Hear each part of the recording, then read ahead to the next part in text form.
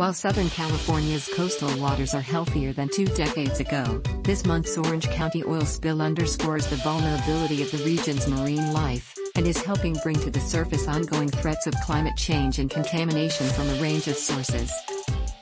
State policies, some used as models worldwide, and more stringent federal regulations have steadily improved the region's ocean water quality, marine life habitat and coastal protections during this century.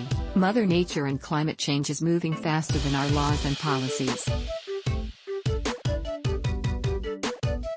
Contaminated urban runoff into the ocean continues to be a problem, and plastic waste is having a growing impact on marine life, including breaking down into microplastics that make their way into the aquatic food chain and seafood consumed by humans.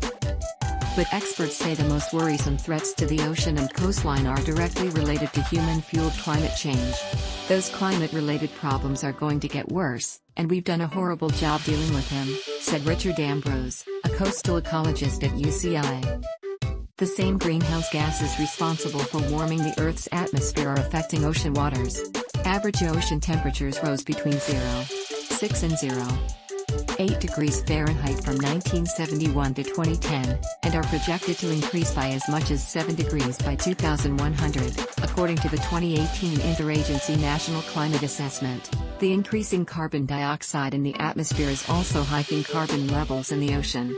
The result, an effect known as ocean acidification, is best known for killing coral, but it also makes it more difficult for most shellfish to grow shells.